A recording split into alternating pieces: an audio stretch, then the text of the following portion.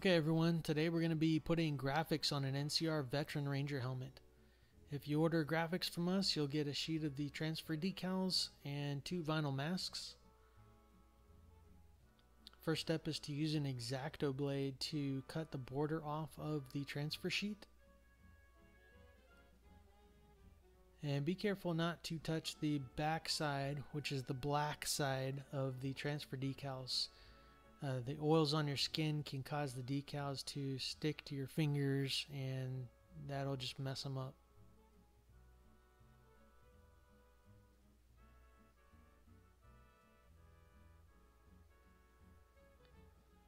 So next you're going to separate all of the individual decals. The X-Acto blade works better than scissors just because the transfer sheet is so thin. It's hard to manipulate with your hands, so it's just easier to cut it when it's laying flat on a piece of cardboard. So just make sure you have like a brand new blade or a newly sharpened blade so that there's not any snagging or catching on the transfer sheet.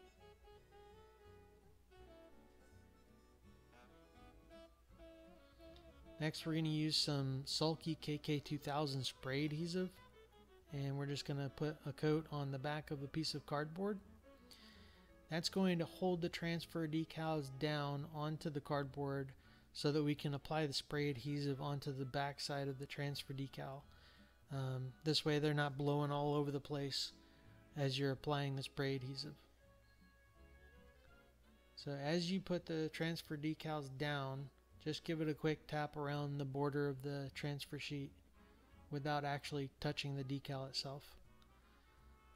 Also, for the 2 decals with the arrows and the word slot, if you cut an angle above the arrow, it makes it a little easier to apply to the helmet.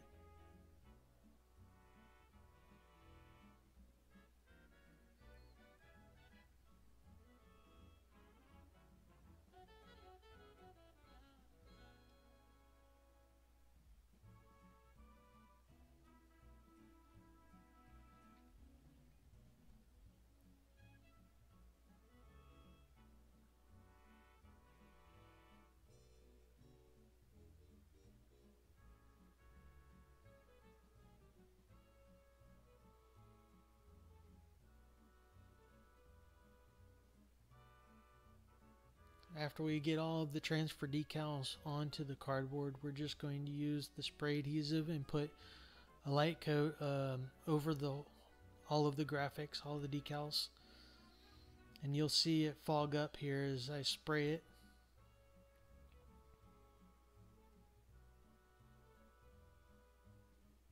You don't need a lot of the spray adhesive.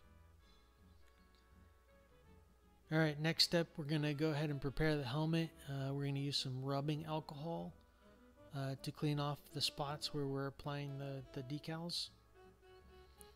That's just going to help the decal, the adhesive, to stick better to the helmet so that there's not any like loose paint or dirt or anything like that, oils on the surface of the helmet.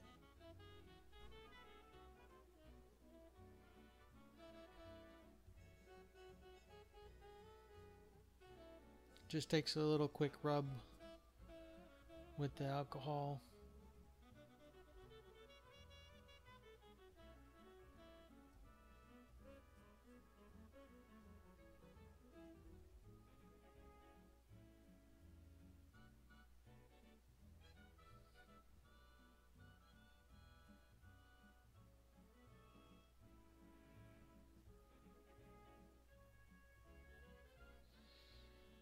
Alright, so with the transfer sheet, you can actually see through it a little bit, even though it's fogged up from the spray adhesive.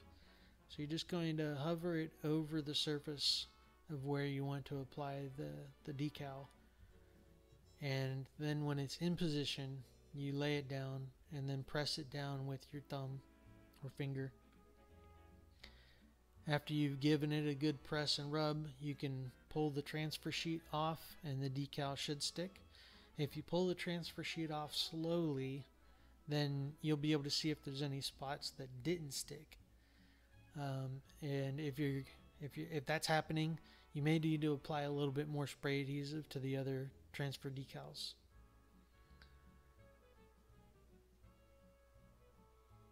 After you pull the transfer sheet off, also it's a good idea to just go ahead and push down on the decal a little bit more. It's not going to come off on your finger this time because it's stuck to the helmet. So you're just pushing it in a little bit more, making sure that there's not any loose parts. And here you'll see I'm actually tugging on it a little bit. If the decals touch the surface of the helmet with the spray adhesive, they may stick to whatever spot you touch them down at. So sometimes though, if it's just lightly touching, you can still kind of pull it into place. And you just have to be careful if it looks like it's not moving or if parts of it are sticking. It's probably best to just leave it, because if you keep on pulling it, you're going to make it look all muddy.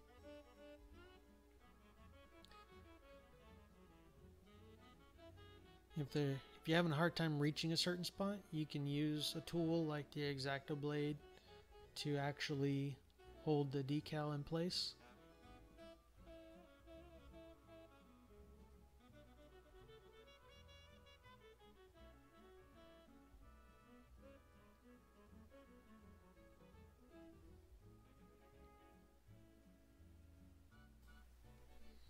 And I know these helmets like the back of my hand, so for me, I know exactly where all of these decals go.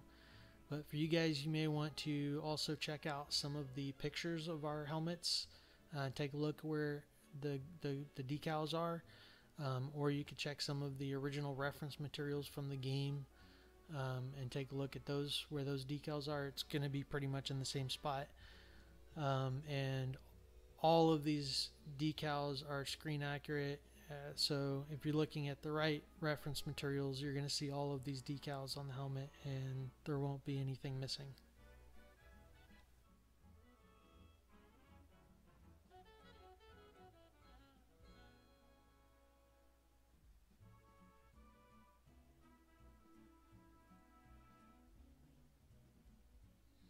It's a little tougher to apply the decals into the recessed areas, but this area here is pretty large, so shouldn't have too much of a hard time.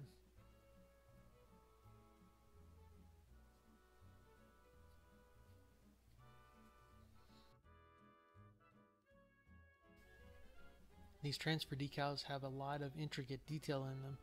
Let's take a look at these tiny little numbers on the outside of this one.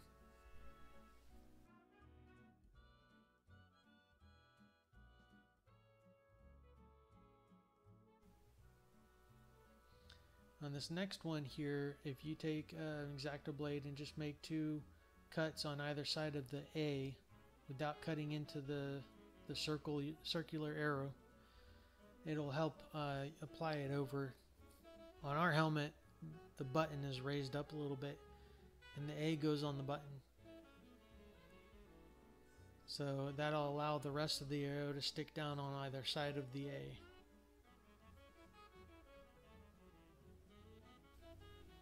Or if you're really careful, you could cut out the A and apply that separately.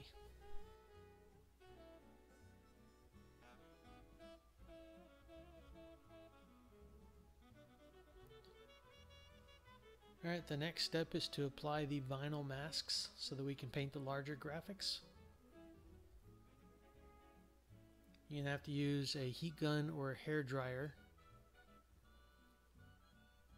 It's a good idea to refer to a visual reference so you can get the positioning correct.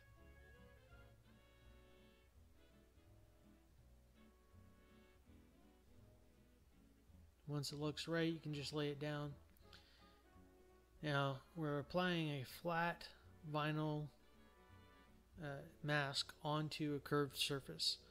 So not all of the vinyl is going to stick down, especially towards the outside edges, which is why we're going to use heat so that we can shrink the vinyl and make it conform to the curved surface.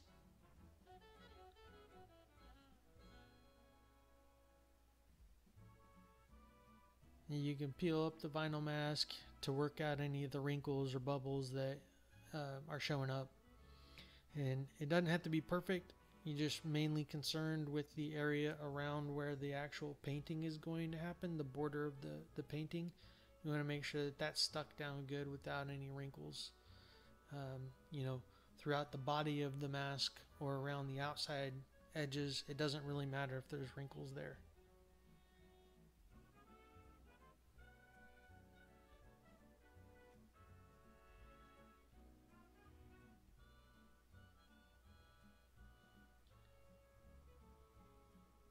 Now this is a smaller mask, so it fits a little bit better. Although we're still going to apply a little bit of heat just to shrink it down and rub out any of the wrinkles, but there's not as many on this side. It's a little easier to work with.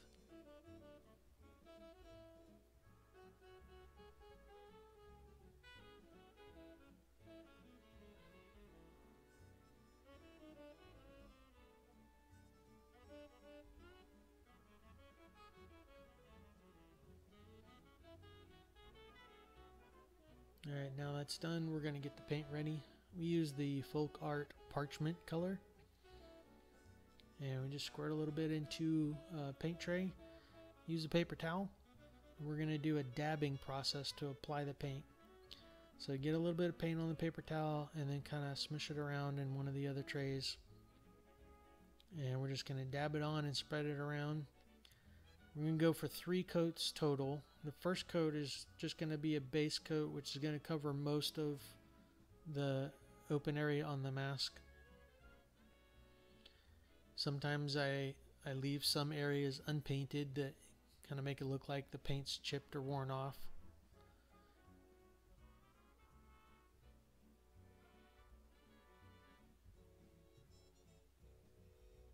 And for the second coat, we're going to apply the paint a little bit more sparsely so it doesn't cover all of the open area.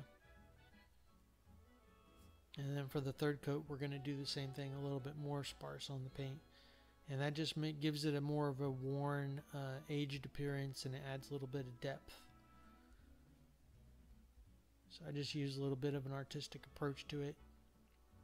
If you get any paint on the helmet outside of the mask area, you can just use some water and clean it up real quick. It comes off pretty easily before the paint fully dries.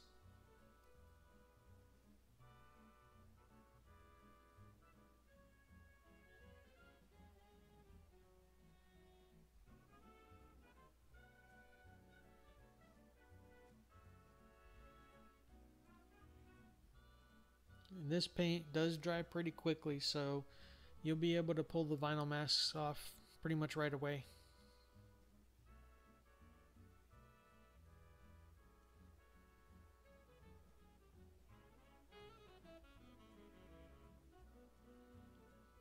Alright, we're all done. Next up, what I do is I usually apply a black wash to the helmet just to grunge it up a little bit.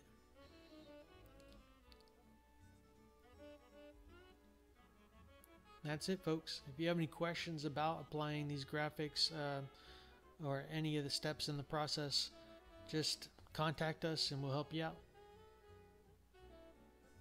Thanks for watching.